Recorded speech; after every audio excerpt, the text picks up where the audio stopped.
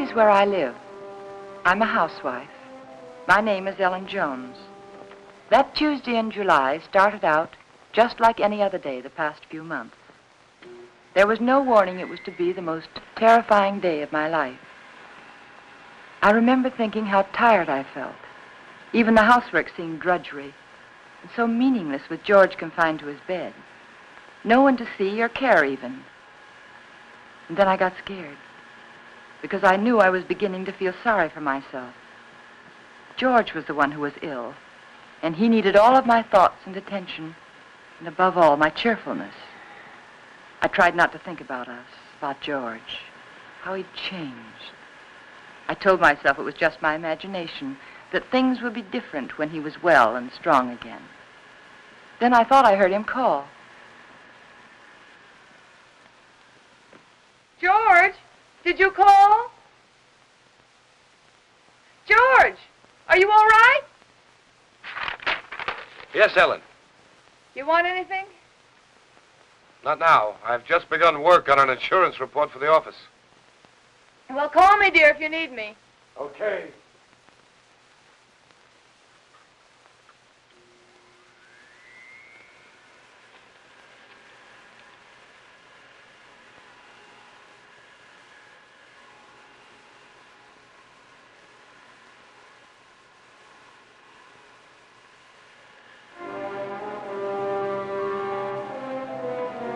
Somehow I had an odd feeling. There was something about George's voice. I found myself thinking about the first time we'd met. How different he was in those days. I remember I was sitting in Dr. Graham's office. We were talking. I played one game of checkers and 2 games of rummy, and I've written letters to a wife, a mother, and a sweetheart, and I listened for a half an hour to a homesick young ensign from Texas. He was awful cute. Now, what else can I do to help boost the morale around here, huh? You could go out to dinner with me. We get about halfway through the soup, and you get a call from the hospital. You're right. Mm-hmm. I guess my courting will have to wait till after the hostilities. There's a compound fracture down the hall who's waiting to see me, but I'll be tied up for a while. Oh? They tell me he's feeling blue. You see, his wife's expecting a baby in a minute. And I think he could stand some cheering up. It's practically done. See you later, Ann. Oh, I'm sorry. They told me I could find Dr. Graham in here. You ought to be along any minute. Why don't you come on in? Sure, thank you. Are you a patient here, sir? In a naval hospital? No. I'm just a friend of the doc's. Flew in last night with the ferry command. The only thing wrong with me is a double-barrel hangover. Too bad. Dr. Graham will be detained, so I'm taking you for an airing. And maybe he doesn't want to go for an airing. He doesn't. There's nothing a woman likes better than shoving a man around.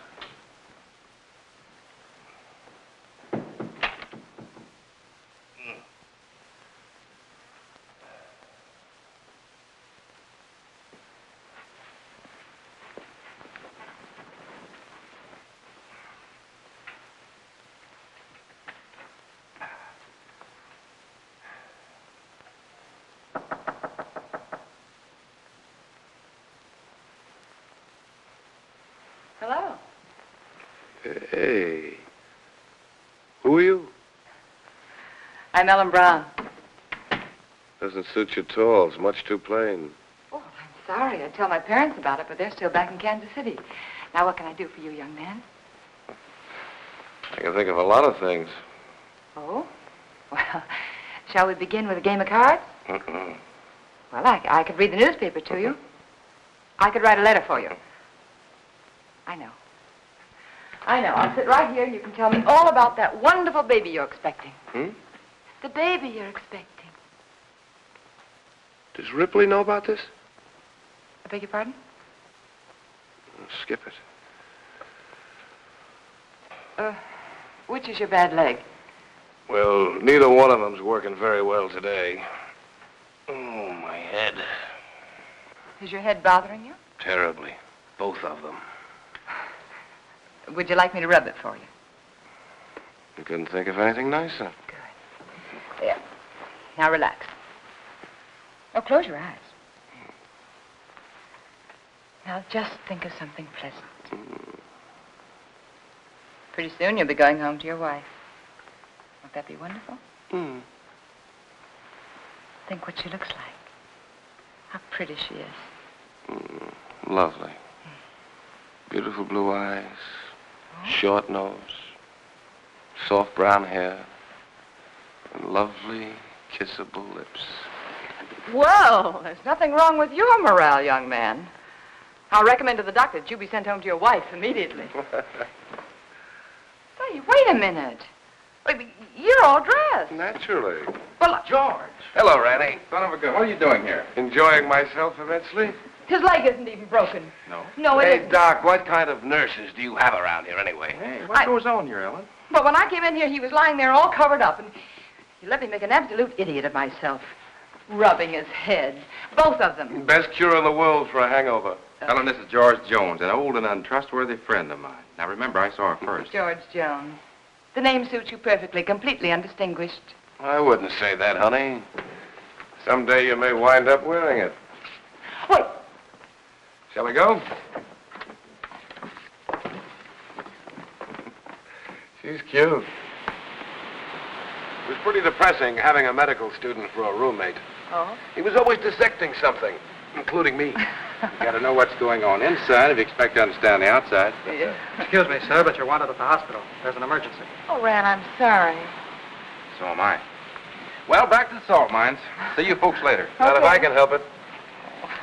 I intend to keep you to myself for the rest of the afternoon. Oh? And for the next 2 weeks. Oh. When a lonely prospector strikes gold, he doesn't yell for his friends. He stakes a claim. How about some lunch? Yes, I'd love it. I don't like to make love on an empty stomach. No, neither do I. Especially to a perfect stranger. My Ellen, wherever did you get the idea that I was perfect? Oh, you. Would you like to switch boxes like we did when we were kids? Naturally. Oh, brother. Fried chicken, potato salad, tomatoes, cookies. Oh. Gay rations, canned ham, powdered milk, chewing gum, and 4 cigarettes. Coffee. Honestly, is that the best you could do? That's the best I could do with no ration card. Oh. Now, if we were to combine forces, pool our resources, I think we might do very well together.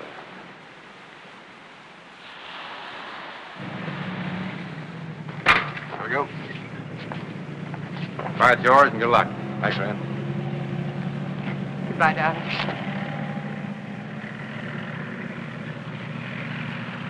Take care of yourself. I'll be back, honey. Remember that, I'll be back. Of course. Of course. And I'll never let you go.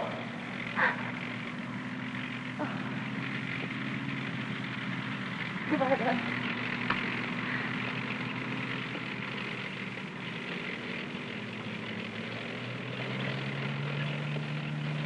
Quite a guy. Yeah, quite a guy. I'm going to marry him, Rand. I'm going to marry him just as soon as he gets back. I figured as much.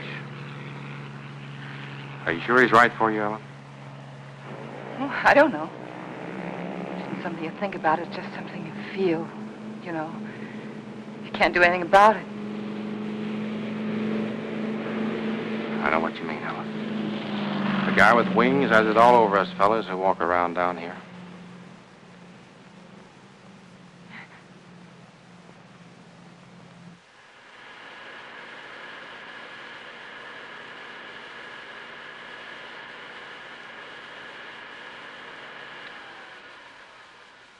I'm coming up now, dear. Do you want me to bring you anything? No.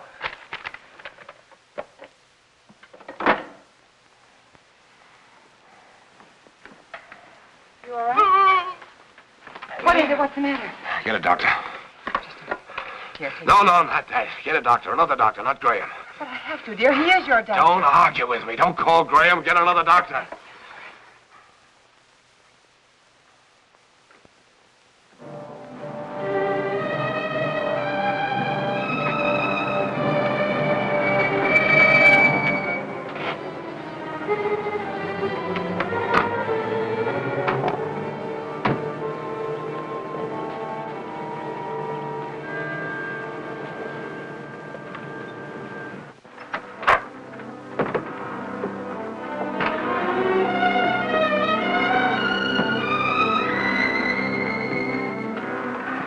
He didn't want the medicine, but I made him take it. Good girl.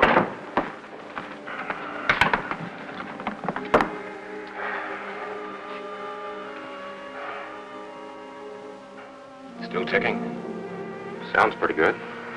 You're evidently feeling better than when Ellen called. What time is it? 5 after 9, dear. Took you a long time to get here, Annie. Oh, I know it seems like it, but he came just as soon as I called him. How long did it take? About 20 minutes. Fortunately, Ellen caught me as I was leaving on another call. Yes. Is there some alcohol in the bathroom? Yes. 20 minutes.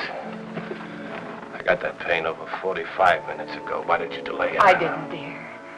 I lost a lot of time trying to get another doctor. But you needed him so badly, I had to. You know best. You always know best nowadays, don't you, Ellen? No, it isn't that. I just knew that he'd come sooner than anyone else. He's our friend, George. Color's better already. Rennie, let's not kid each other. We both know where I stand. My own insurance company wouldn't put a nickel on me. Now, look here. All of us in that same boat. Automobile taking an unexpected turn, a brick falling from a high building, heart condition like yours. They're all hazards, but that doesn't necessarily mean they'll ever happen. Think of all the chances you took during the war. You didn't worry about them. Came out feeling better when you went in. Now, the only thing you have to do is lie here in bed and let us help you get well. Isn't that right, Ellen? Yes, that's what I keep telling him. You're lucky in many ways, George. You have a wonderful wife. She's developed into a fine nurse. I don't think I'll be tying up her exclusive services much longer. Now, you've got to cut out this way of thinking. Yeah, I know. Would you mind, Ellen? I'd like to talk to George alone. No, of course not. I'll be across the hall if you need me. Those were pretty morbid things you were saying in front of Ellen. Has she complained? Certainly not. But you got to think of her, too. She's looking a little worn. Now, when you get these ideas, try using a little mental therapy. Next, you'll be telling me I ought to see a psychiatrist. Might be a very good idea. You doctors are all alike. You can't cure a patient, you tell him it's all in his mind. I'm trying to help you, George. You know that. I'll drop in again this afternoon. Maybe we can talk this thing out. Yeah, maybe we can.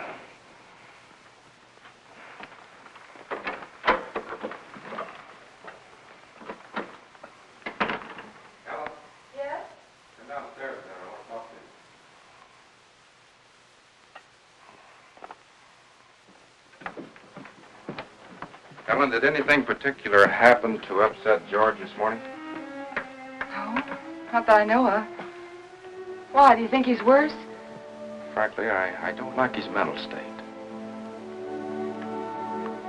Well, I think maybe it's just the hot weather. Depresses him. He's been a very active man. It's natural for him to be depressed, but yes. When a man's at a low ebb mentally and physically, he's prone to all sorts of imaginary fears.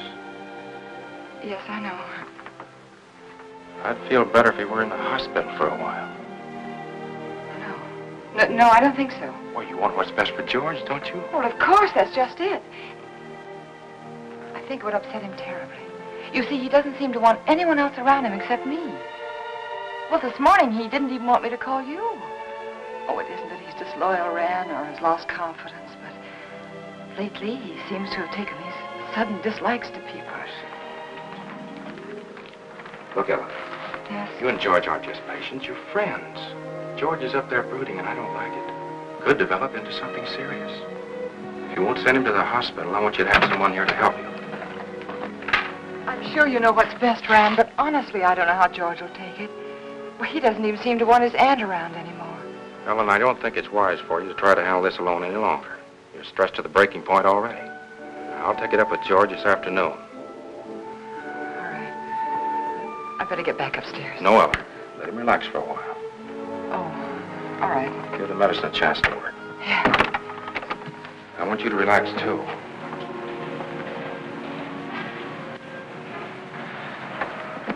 Remember now, you could call me anytime you need me, even if you just think you need me. Oh, thanks.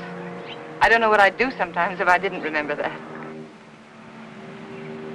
Goodbye. Goodbye. You're doing fine. Thanks.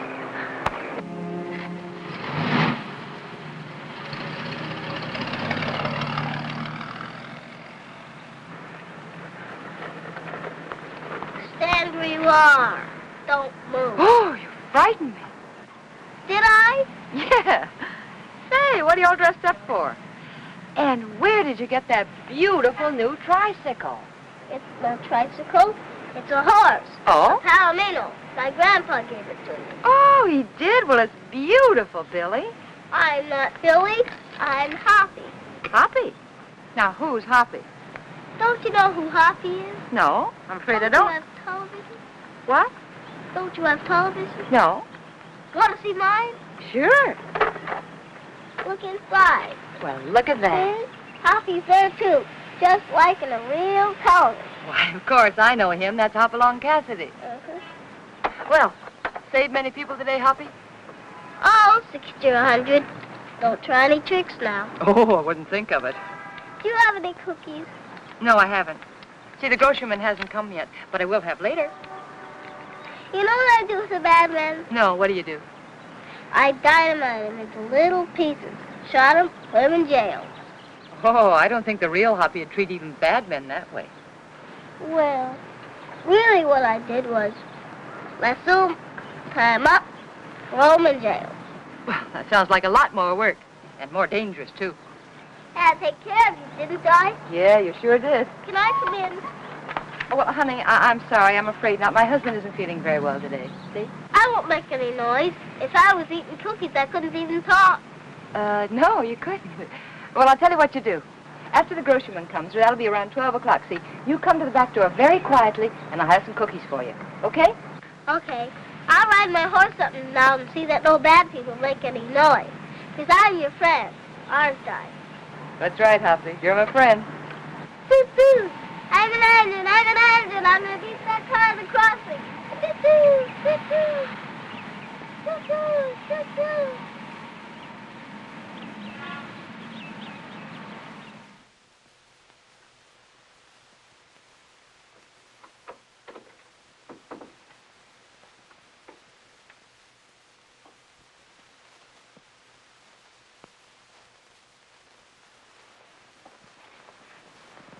Well, George, you weren't out of bed just now, were you? No. Oh, it must be the heat. I could have sworn I saw somebody right... so long? What, dear? It took you so long. Sorry, dear. I was talking to Billy. I should say Hoppy. Let me change your pillow. You know, he's the little boy I told you about who just moved into the neighborhood. The one with the glasses, you know. Oh, he's an awful sweet little kid. What were you talking to Rennie Graham about? That's what I'm interested in. We were talking about you, dear. He thinks you worry too much about yourself. If I didn't, I don't know who would.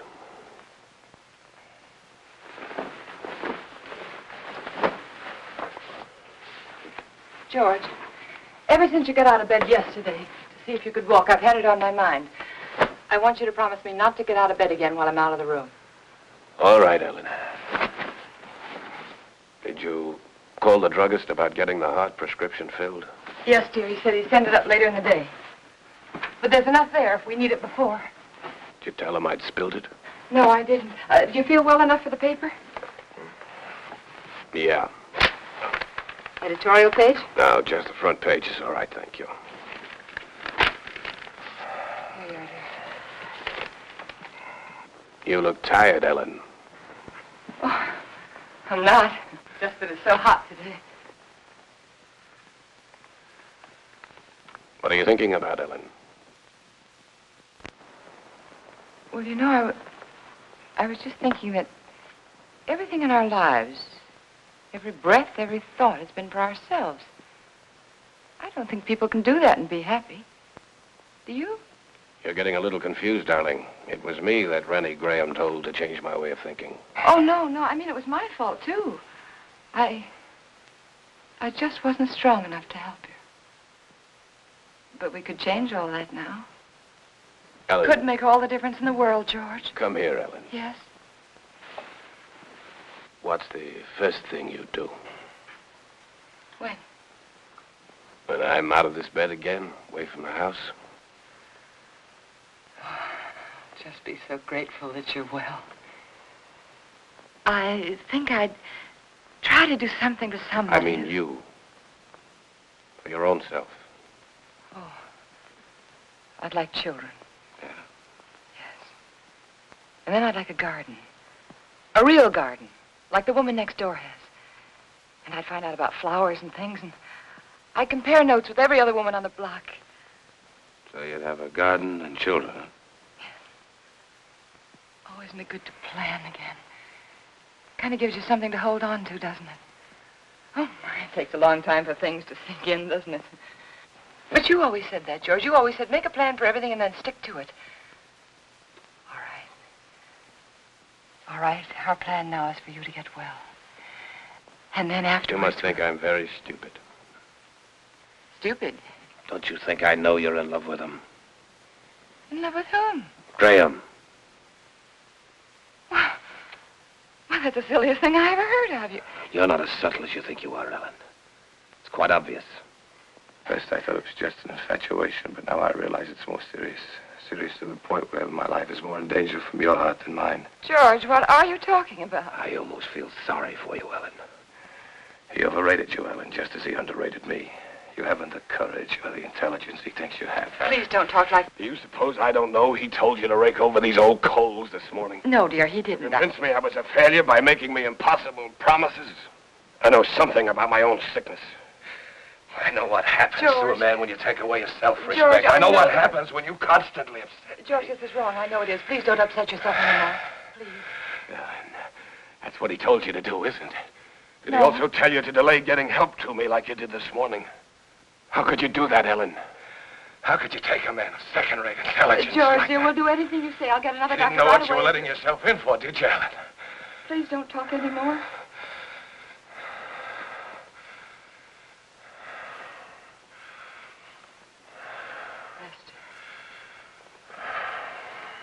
Rest.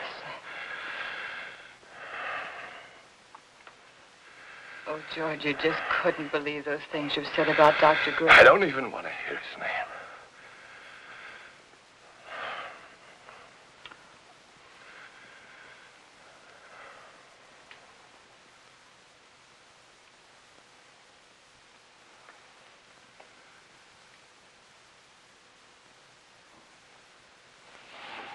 Leave it halfway up, Ellen.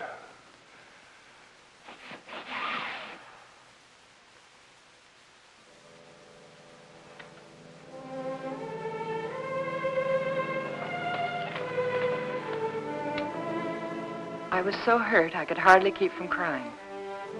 But again, I reminded myself that George was terribly ill and he didn't mean it.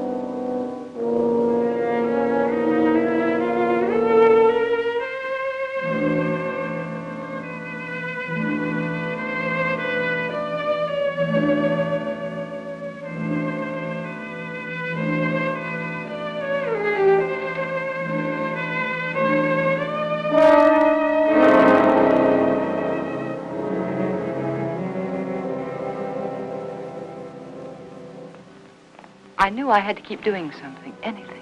Anything to keep me from hearing George's words. He didn't mean them. He couldn't mean them. It was his illness, the heat. And when I took his lunch up to him, I'd be pleasant and cheerful as if nothing had happened. Hey.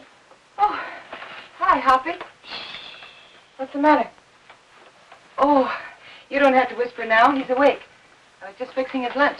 Did you come for your cookies? Bobby's just left the bake, but I've already had my lunch. You're not begging. I want to give them to you. There you are. Take the tray. But Say, are you catching a cold in this weather? you sound just like my mom. No, I'm not. Oh. I could use something, too. Present for me? Uh-huh. Oh, Hoppy, how nice of you. I wonder what this could be. Oh, that's very nice of you. Are you sure you don't want to keep it yourself? We got a big television at home, a real one. This is just a pretend one. Well, I know it is, but it's very nice, and I want to thank you very much for giving it to me. Mommy says television's good for when you're sick. Daddy says it makes him sick. Oh. Mommy lets me look at television, so I stay in bed. Well, I think that's a very good idea. I'll have to tell my husband about that. Can I see him? I can play with him if he can't go outside. Oh, well, that's very nice of you, but I don't think he's well enough to see people, dear. I won't make any noise. I'll just eat my cookies and look. Well, perhaps in a week or two when he's feeling better, huh? Okay. My horse is sick. I gotta go see my horse. Okay.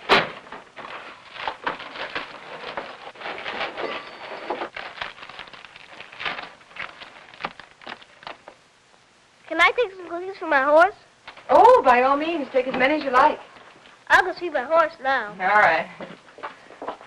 Say, honey, are you sure you don't want to take that television set with you? The man can use it, but tell him not to break it, because I gotta use it later. Well, all right, I'll tell him. And thank you again, Huffy. Bye. Bye. I always felt better after talking with Hoppy. I wondered how he'd look without his glasses. Ah, it's a nice thing of that kid to do. Don't break it, because I have to use it again. George wanted his lunch. That was a good sign.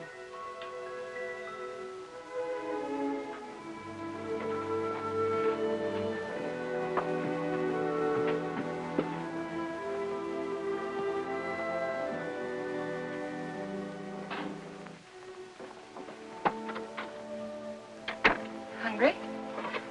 Yeah, as a matter of fact, I am. Good. Feeling much better. Hoppy sent you a present. Television set. And he says not to break it because he has to use it later. You two are getting to be great pals, aren't you? Oh, yes, he's a darling little kid. He's so eager to please. Oh, honey, not now. All right. But at least you're going to have clean hands and face before you eat. Well, then, has the postman come yet? What'd you say, dear?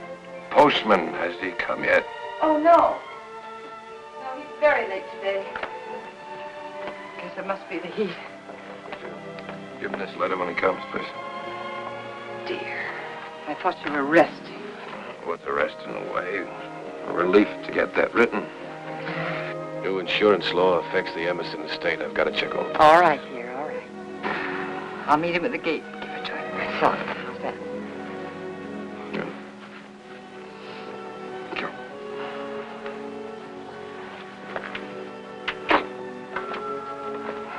There you are. Looks good. Yeah, it is good. Oh, well, and letter. Oh, sorry. And if you finish before I get back, don't try to put that tray on the floor. You remember what happened the last time? Say, you really wrote a letter, didn't you?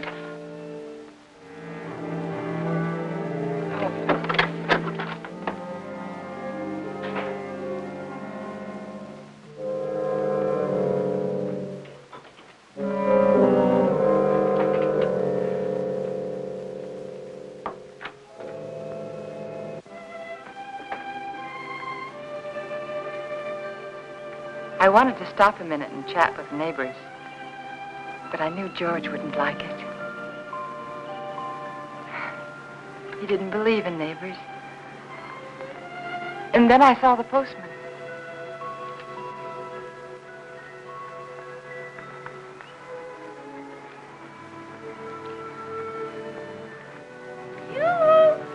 When do you think this heat's going to break? Good morning, Mr. Carson. Oh, good morning, Mrs. Jones. Certainly is hot, isn't it? Oh, it sure is, especially with this mailbag. Looks heavy, all right. Now, if I'm all in now, I wonder what I'm going to be like this afternoon. Well, I guess I'll live. Yeah. Everything's so high, I've got to keep my nose to the grindstone. Yeah. Got a pension plan. Did I tell you about it? Yes, you did. Well, you got to follow it to a T. Every penny counts. Yes. You know, my wife doesn't understand that.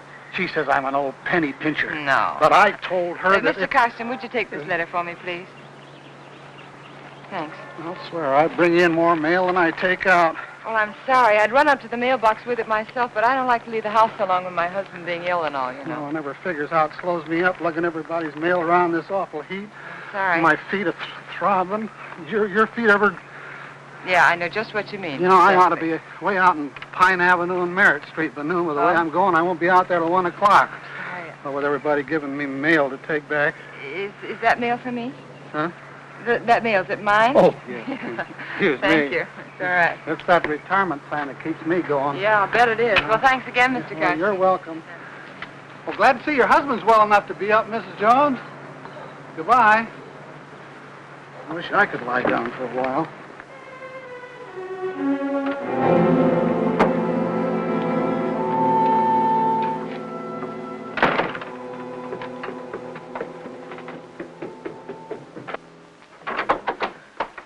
George, you were out of bed. And you promised me you I wouldn't. can't get out of bed in my condition. But, dear, the postman said he saw you at the window. Did he really? Well, no, he didn't actually say he saw you. But... Postman's got a touch of sunstroke. Yeah, me too, I guess. Oh, that hot wind certainly doesn't help much. You finished? It's very nice, thank you. I'm glad you got that letter off. Come over here, Ellen. Sit down.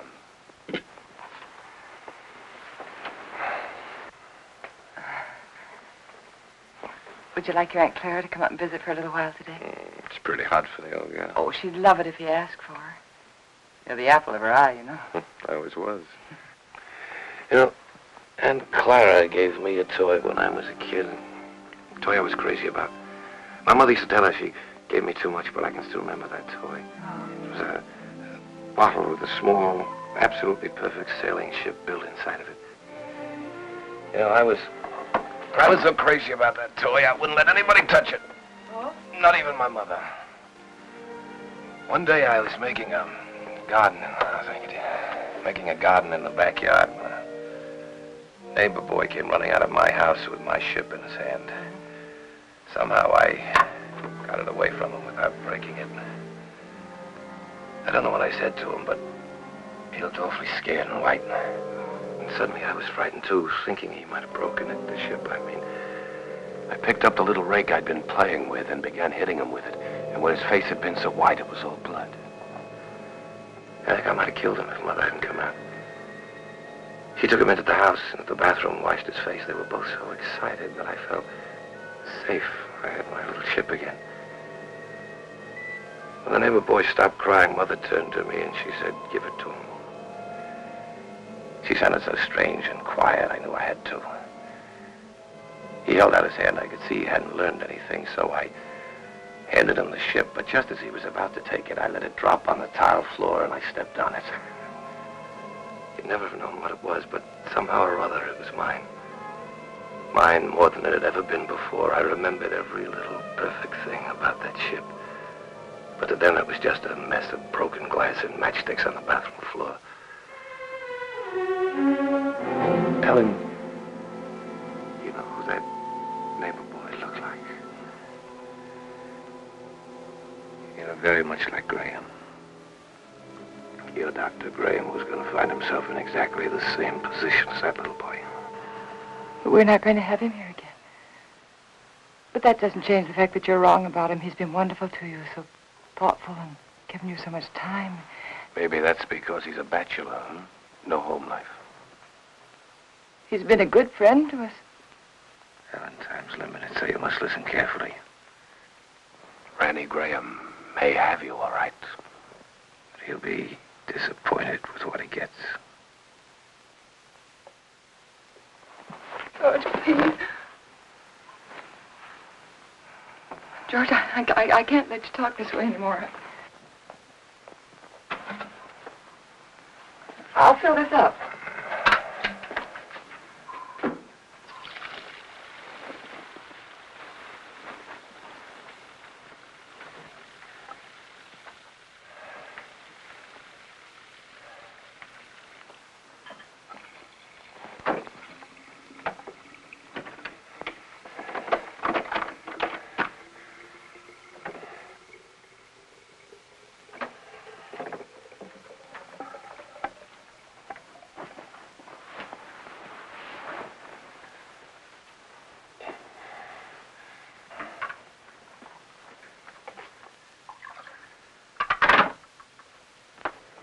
I'll be downstairs if you want me.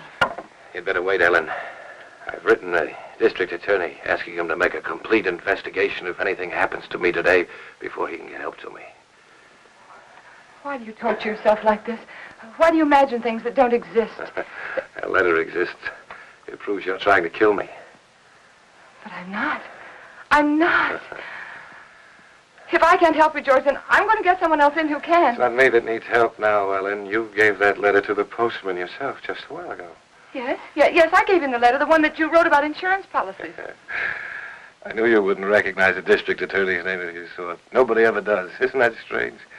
Everybody knows there's a district attorney, but nobody ever knows his name. We are going to get someone else in, another doctor, because this is all in your mind. My mind is fine. Just to reassure you on that point, let me tell you that letter was about insurance.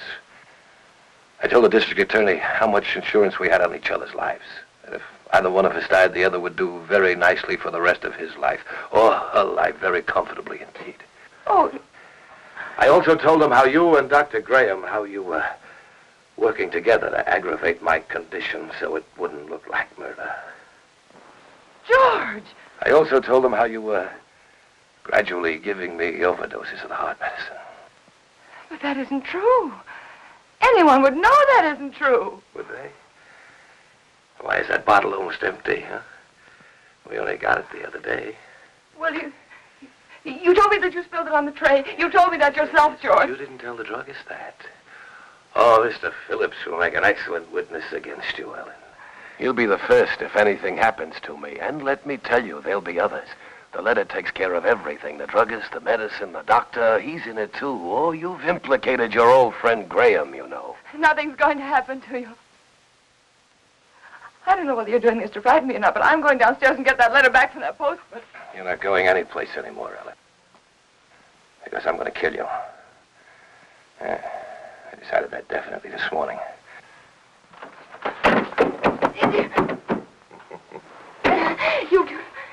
You couldn't mean this, George. You couldn't. George, you know I wouldn't hurt anybody. Anybody, much less you. George, think, it's me, it's Ellen, it's Ellen. But you did want to be rid of me. It was in your mind. That's why you feel so guilty, isn't it? No. The letter will take care of Graham. I'll take care of you myself. I'll make it look like self-defense. Please don't. There are just too many things against you, Ellen. You used to say that you were lonesome until you met me. George. George, you love me. I loved you, George. And since I've been sick, since he's been coming to the house, you've hated the sight of me. No, I haven't.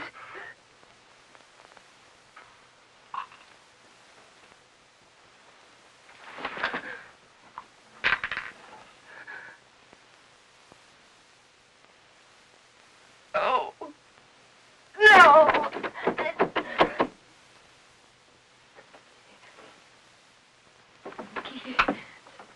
Keith.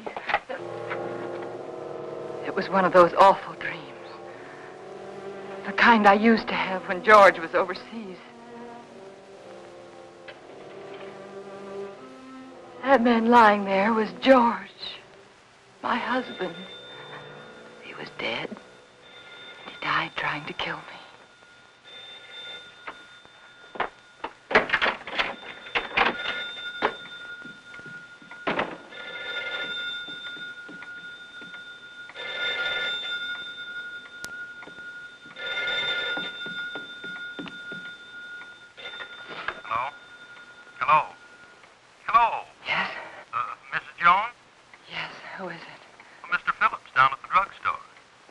What is it that you want, Mr. Phillips? Well, it's about that heart medicine you want refilled. Yes?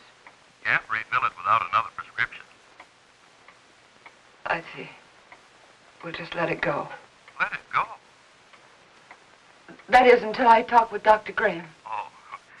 By the way, Mrs. Jones, according to my records, you got that prescription filled just the other day. But my husband knocked that bottle over on the tray and spilled it. Oh? You didn't tell me that when you called before.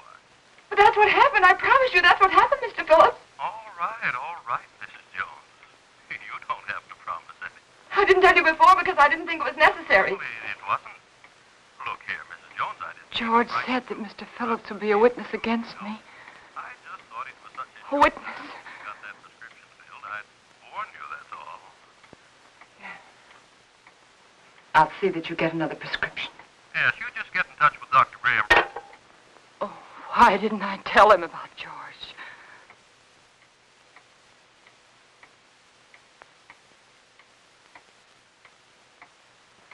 That letter. I had to get that letter back. I couldn't tell anyone about George until I got that letter back. I could feel the woman next door watching me. Maybe she'd be a witness against me, too. She could tell them how I ran out of the house and then back in again. How strangely I was acting. It wouldn't matter what she thought if I could only get that letter back. And I tried to think, which way did he go?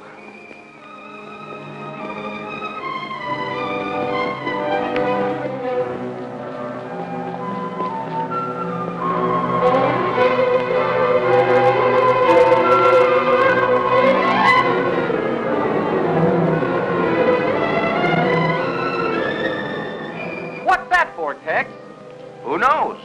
The heap needs everything we can put in it. Yeah, but what'll it do? Who cares? Pardon me. Can you tell me, did the postman go by here yet? The postman? Yeah.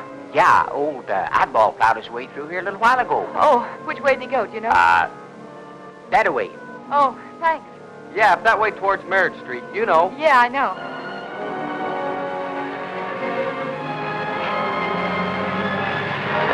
Oh, I'm sorry.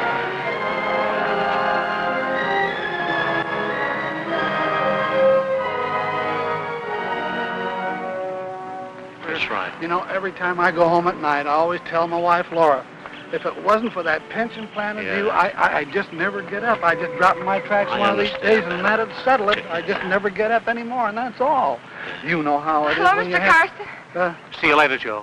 See you later, Mr. Jones. Well, Mrs. Jones, what are you doing out this way?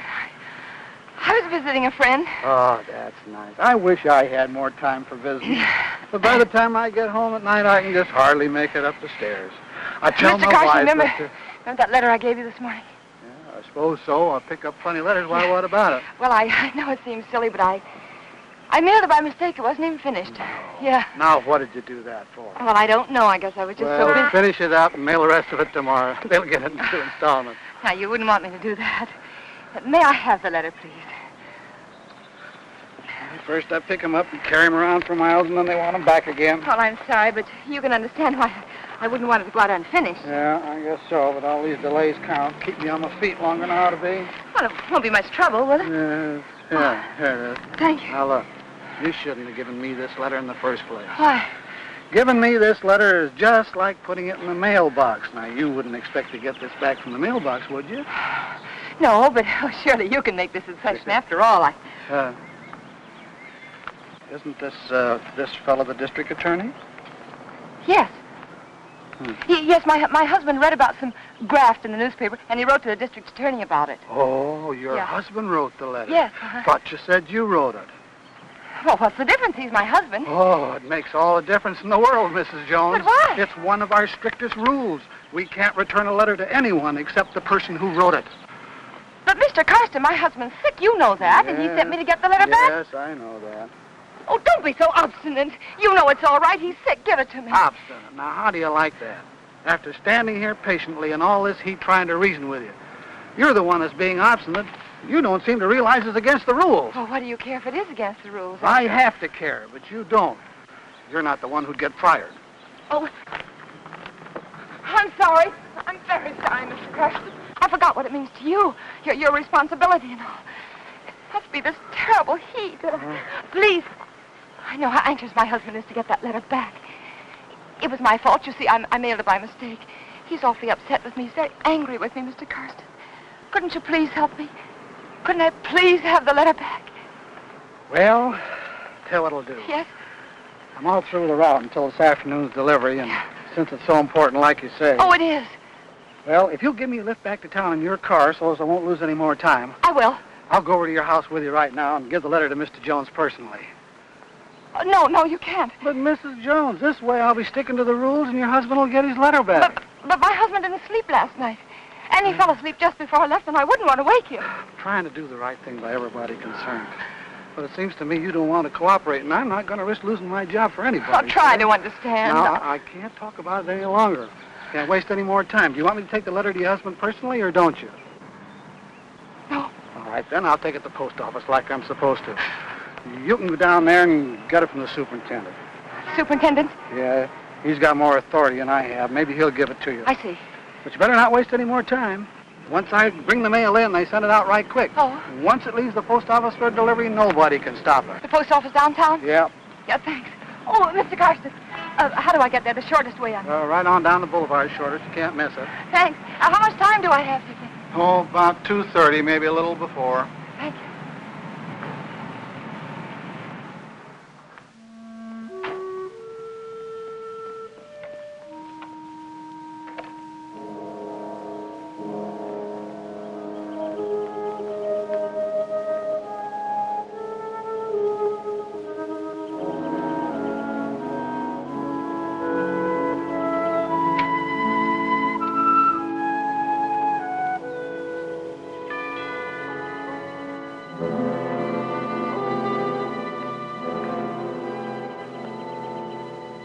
Ellen? Ellen?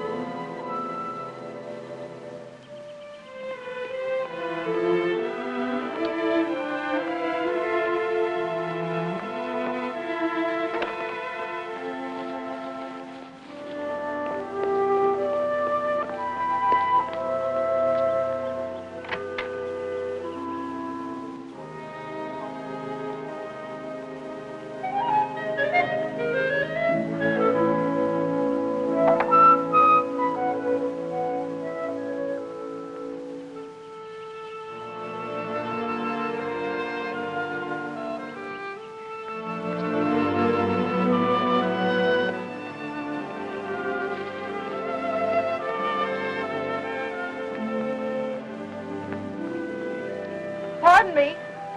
Yes? Have you seen Mrs. Jones this morning? Yes, she went out about half hour ago. Went out? Yes? But what about George? Mr. Jones. She hasn't gone off and left him alone, has she? Well, her husband's sick, you know. So I've heard. Of course, I never really met them, though I haven't lived here long. I can't imagine her going off like that. I'm Mr. Jones's aunt. I made him some jellied consomme. I packed it in ice. It's melting. I never dreamt I wouldn't get in. I could tell you where the key is. The key? Perhaps you'll think it's nosy, but I happened to see her when she locked the door. Well, isn't that good of you? The front door? Yes, it's right over there, above the door. Thank you. I don't know how you stand in the sun without a hat on. I'd dry up like a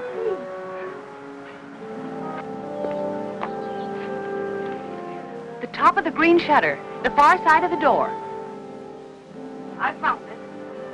If there's anything I can do for you, just call me. You're very kind. Thank you.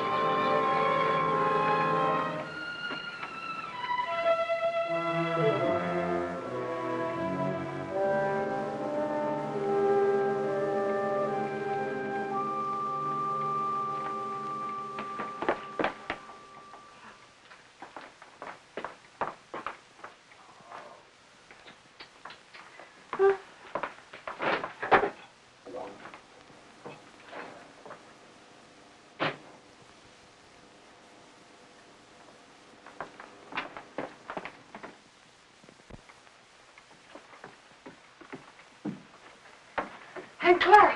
Ellen, how on earth have you been? Have you been upstairs? Well, I was just going up. Oh, why are you so out of breath? Why, I've been running and... Running in all this heat, you should have more sense. How did you get in, Aunt Clara? I found the key on the ledge. Oh, there, look at that. It stripped right down my dress. Now it's ruined. I was worried half to death. I thought something had happened. Happened? I've never known you to go off like this. How's George? He's all right. Well, I even rang the bell. Just a jab. Is he taking one of those sedatives? Yes. Oh, people take too much medicine nowadays, if you ask me. When I was a girl, we had homeopathic doctors. Wonder what ever happened to them. Anyway, they gave you very little medicine, and all of it tasted good, even the tonics. And no Barbasils at all. Well, and I never seen you look so tired and worn out. Why don't you ask that doctor to give you something? What's his name? Looks a little young to me to be a good doctor. But after all, if you and George like him so much, Confidence is half the battle. Ellen, you look awful peaked. Ellen, you're not letting yourself go, are you, dear? Oh, I know I look terrible. When George fell asleep, I had some errands to do, and I'll get you some. I just thought I'd go and take care of them without bothering to change. You know how it is. You sure you're all right? Yes. Why don't you go upstairs and lie down for a bit, dear? Take a little snooze. It'll do you good. I'm not tired. Really, I'm not. Well, after all. Oh, Clara, I have so much to do today. Oh, sit down, Ellen. Lean back. Relax. You will be on your back before you know it if you don't watch out. After all I want to do is to help. From now on, I'm going to have more time, too. Ellen, I forgot to tell you. I resigned. Resigned? From the Helpers Guild after 15 years. I'm not helping anymore. I'll leave the kitchen door open, and then we can talk while I'm cleaning up out there, all right? Oh, might as well. You're so fidgety. Oh, Ellen, while you're on your feet, will you bring me a damn cloth? For 15 years, I was in that guild. And for the past 5, I was treasurer. And for the last 3, they were promising me the presidency. So what happens? Last Tuesday, they let Cora Comstock. You know, Zachary's brother's wife. Well, I was furious. Zachary said I was hasty. But after 15 years, you know, I've never known a small woman yet who wasn't always boasting about her little hands and tiny feet and trying to run everything. The best I can do. You think I was right? 15 years, after all. Zachary was upset. He says I need lots of outside activity, lots. And I agree. That Cora, she hasn't got a reflective bone in her body. I thought if she didn't stop, I'd scream. He's playing a late game because of you. I always tell him he plays too much at his age, but that's just one of the worries of being married to an older man. Oh, Alan, why don't you have some of that jellied consomme? At least it was jellied when I left home. Tried. It's tasty, and it's full of vitamins. I'd like someone to enjoy. After all, it ruined my dress. Oh, I think I'll run up and pop in on George. If he's asleep, you can tell him later that I peeked him. Hey, Clara! Clara! What is it, Ellen? Okay. There's something I must tell you. Oh, what is it, dear? What's the matter? Are you having trouble? Yes. I didn't want to tell you, but now I think that I must. Don't. Take my advice and don't. You'll only be sorry later that you did. I thought it was funny your being out like that and not going up to see George when you came in. But you don't understand. Yes, I understand. I'll just say goodbye to him. No, please don't. I didn't want to tell you this, but George said that the last time you came to see him, you upset him terribly. And he said to tell you that if you came again today, to tell you that he just couldn't see you. Upset him? You must remember he's ill. Upset him? Well, I've a good mind to tell him something. No, please! Well, I wouldn't think of humiliating myself. He knew I was here all the time. Well, he's rude, mean, and selfish before he was sick, and he's rude, mean, and selfish since he's been sick. I'm sorry I had to tell you this. Well, I thought when I first met you, you'd do something for him, change him somehow.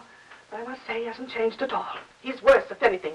And Ellen, you can tell George for me that a man wrapped up in himself makes a very small package. I wondered how much time I had. She was right. I must look awful. I had to fix myself up before I could go to the post office. I had to go in there. I was terrified, but I knew I had to.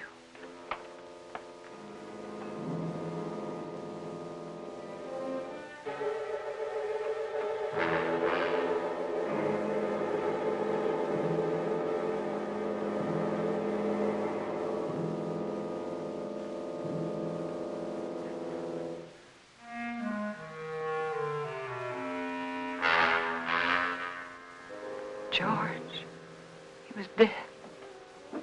I mustn't let myself think about it. I mustn't think about anything until I get that letter back. That letter that said I killed him. Maybe it was a dream. No, it wasn't. I must fix my face. I must look presentable. Like any other housewife making a simple request for a letter. A letter that was mailed by mistake.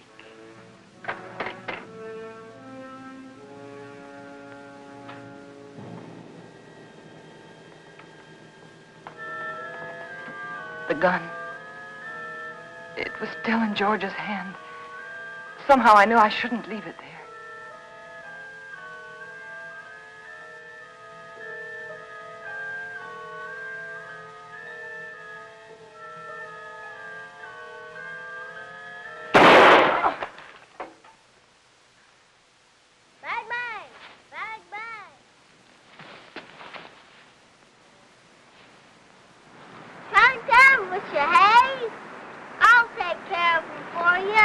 It's all right, Hoppy.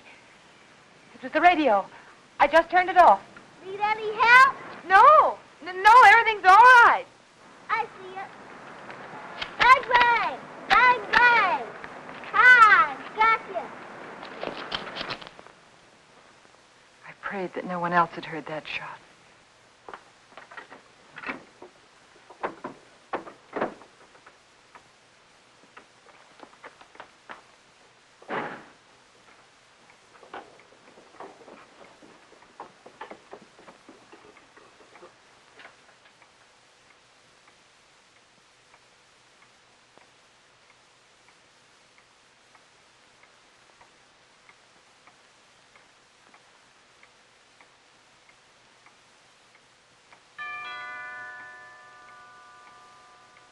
I thought perhaps if I didn't answer, he'd think no one was home and he'd go away. But he didn't. He just rang the bell again and then stood there.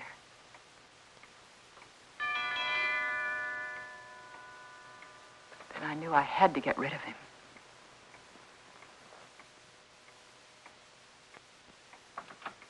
Yes? Good afternoon. I'm Mr. Russell. Yes? I'd like to see Mr. Jones. He's expecting me. Expecting you? Yes. He telephoned me the other day. Well, there must be some mistake. My husband is not well. He isn't able to leave his bed. He told me he was ill, but he did telephone to be here this afternoon. Well, nevertheless, he isn't well enough to see anyone. But it's a business matter, Mrs. Jones. I'm sorry. But the doctors forbid him to see anyone. He warned me that I'd get some resistance from you. He did? He explained that you were over-solicitous about his health, but that I wasn't to take you seriously. Oh. Your husband only wants me to authenticate some legal papers. I'm a notary. Won't take but a few minutes. I'm sorry. I've already told you he isn't well enough. He's had a relapse. The doctor just left here a few minutes ago. And he said he wasn't able to see anyone today. Not anyone. Well, I'm sorry to have bothered you, Miss Jones. Oh, that's all right. I'll leave my card. Perhaps you'll call me. Yes. Better. Yes, I'll call you. Good afternoon. Goodbye.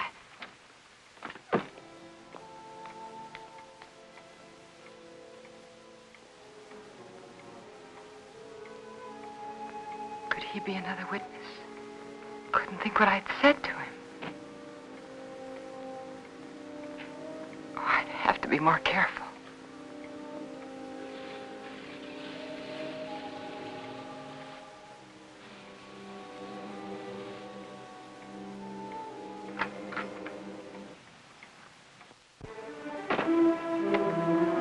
Suddenly I remembered what happened the last time. I had to be sure no one could get into the house.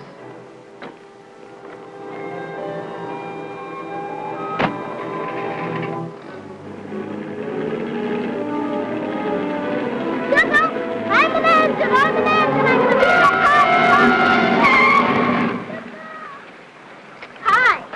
We to the crossing, didn't I? Billy! Where are you going? Are you all right? Sure. Can I go with? No, you can't. I'm sorry, I'm late. And for heaven's sake, be more careful, will you? Don't you ever do a thing like that again. Do you hear me? Okay. My horse ate up all the cookies. Well, I'll give you some more later on. After that? Yes, after nap. Now, you stay right there in that driveway until I get out. You understand? Okay.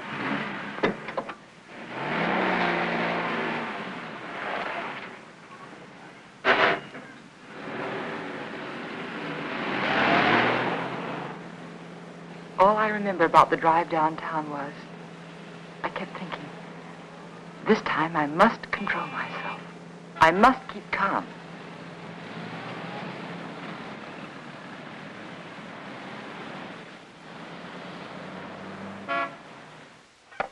We caught it in plenty of time, Mrs. Jones. It was brought in just a little while ago. Wasn't even processed yet. Then I can have it now? Of course. Heaven. I'm glad we caught it in time for you. My husband will be so pleased to have it back. I'll give you one of our regular forms here. A form? Yes, one of these. Oh. You mean I can't take the letter with me now? Just take the form home to Mr. Jones, have him fill it out, and when you bring it back, I'll have the letter right here, and I'll give it to you. But why is that necessary? Just regulations. Oh. Among other things, it'll give me a chance to compare Mr. Jones's handwriting with the writing on the envelope. Well, I can assure you it's my husband's handwriting. Yes, I'm sure, yes. Yes. But I must have one of those forms for my records. Oh. But my husband's been very ill, and everything bothers him so. And if I don't have this letter for him when I go home, he'll be awfully upset. Why should he? Well, you see, I'm afraid that he said a lot of very strong things, and he regrets them now. You can explain to him that it won't be delivered. It'll be held right here till the form comes back. Yeah, but it's so hard to reason with a person who's ill. Well, you know how it is. They exaggerate the importance of everything. And what with his heart condition, I wouldn't want to take a chance. Really, I must have the letter for him when I go home now. I must. Mrs. Jones, I think I can take a chance. I'll let you fill out the form for your husband. Oh, that's very nice. On one condition. I, of course, must make sure the contents of the letter. What do you mean? It'll be strictly confidential, but of course the letter must be opened and read. Open the letter? Yes, to make sure that it is the letter to the district attorney, as you say. No, you can't. I beg your pardon. I won't have anyone prying into my husband's mail.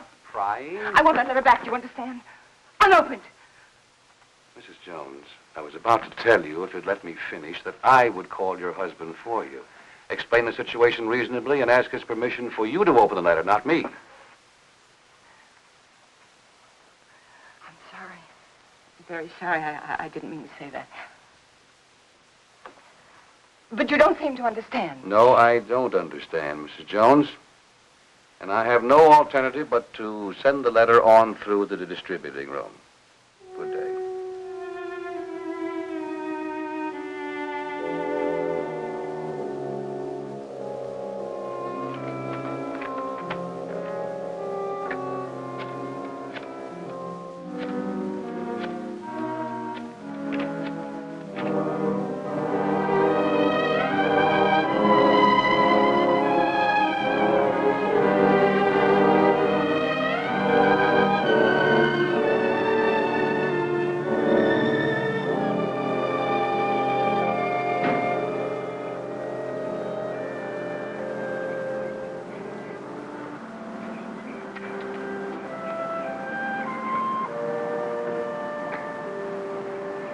Jones. Mrs. Jones. I don't want to intrude, but I couldn't help noticing you all day long. I've had the feeling that something was wrong, and I'd so like to be able to help you. Oh, I know we haven't been too neighborly, but trouble's something else again. Can I help you? Is there something I can do for you? Of course, I know you're anxious to get up to your husband, so you run up and see if he's comfortable and settled, and then you come over. Or call me. I'll be waiting for you. She was kind. She might have been my friend. She might have helped me.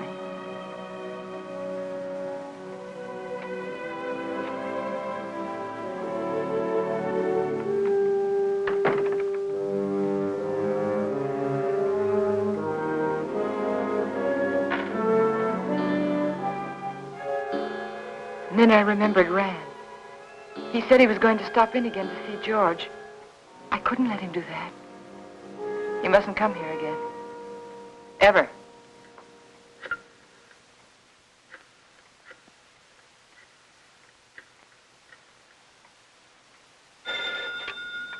Dr. Graham's office. Hello, this is Mrs. Jones. Is Dr. Graham there? Oh, he isn't here, Mrs. Jones. Can you locate him, please? It's urgent. If it's an emergency, I could trace him through his house calls. Please do. It's very important that Dr. Graham doesn't come here today.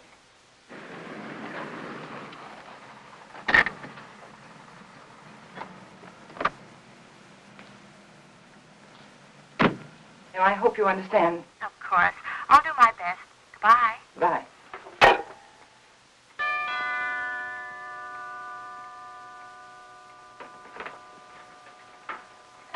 Doctor, I just called your office and I just told your nurse that I... Well, George felt he wanted to consult another doctor. And I did too, and he just left, and I really think it would be better if you didn't see him again today. Oh? What doctor did you call? Oh, I'm sorry, I've forgotten his name. I called the lady next door for her doctor, and she gave me his telephone number, and George liked it very much. I see. Yes. Is he a heart specialist? Yes. That is, I think so. Mm-hmm. What was his diagnosis? I don't know. But really, George is feeling much better. I'll call you tomorrow. Now, wait a minute. What's happened, really? Well, you see, after... No, please don't, please. Don't go up there. It's better for everyone if you just don't go up there.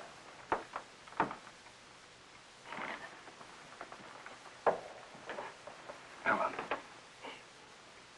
Is he dead? Yes. He had a gun. He tried to kill me, but before I could shoot, he... Take it easy, Ellen. Take it easy.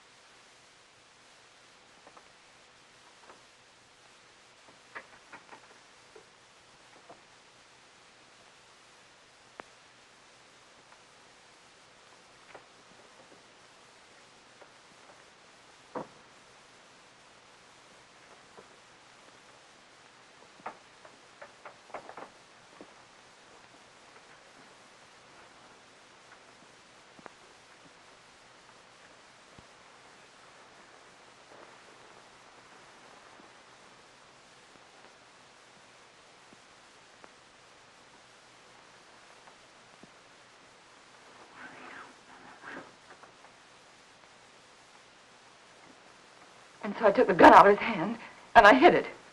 I had to. It looked as though he died protecting himself from me. All right, Helen, but why didn't you want me here? I don't know how to tell you. That letter said that we planned his death together. That you told me to aggravate his condition, to give him overdoses of his heart medicine. And if they come here and find you here, they'll think it's true, just like George said. Helen, his mind was going. I tried to tell you this morning. He wasn't responsible. They won't believe me. How could they? I did everything wrong. Everything, just like he said I would. The druggist, and then the postman, and then the superintendent. And I even lied to his aunt. They'll all think I was guilty, all of them. You're not guilty, Helen. Remember that. Oh, I know. The police will be here any minute now. You better go. You better go right now. Helen, where are you going? I don't know. There's no sense in running away now. Go at the door. Helen. Go at the door.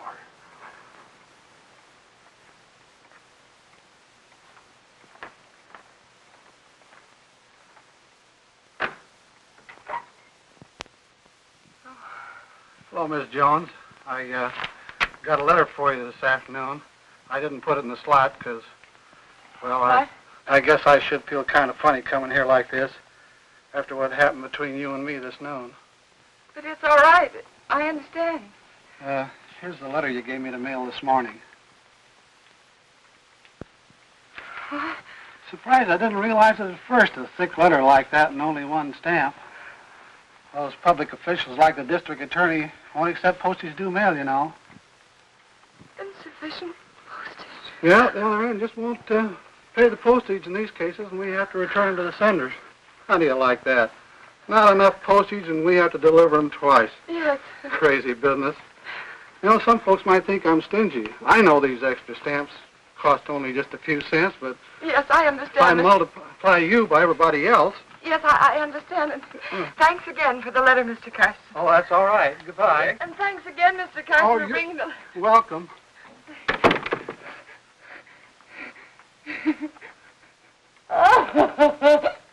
Oh, it's so funny. It's so funny. Go ahead, it'll do you good.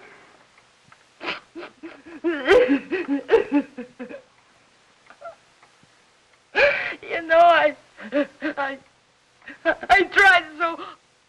so hard to get it back. All right, Ellen. You've got it now.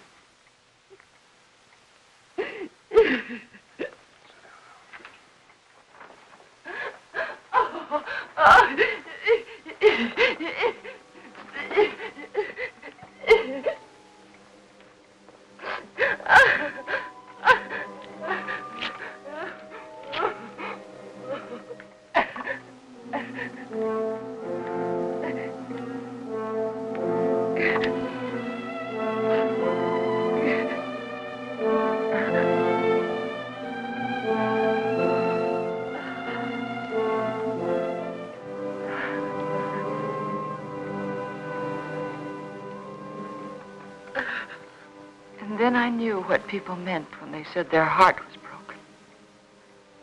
All that was left of George and me and our marriage was that little pile of ashes. I knew that somewhere, somehow, I'd have to begin to live again. But right then, all I could do was pray to lose that one day. That one terrifying day.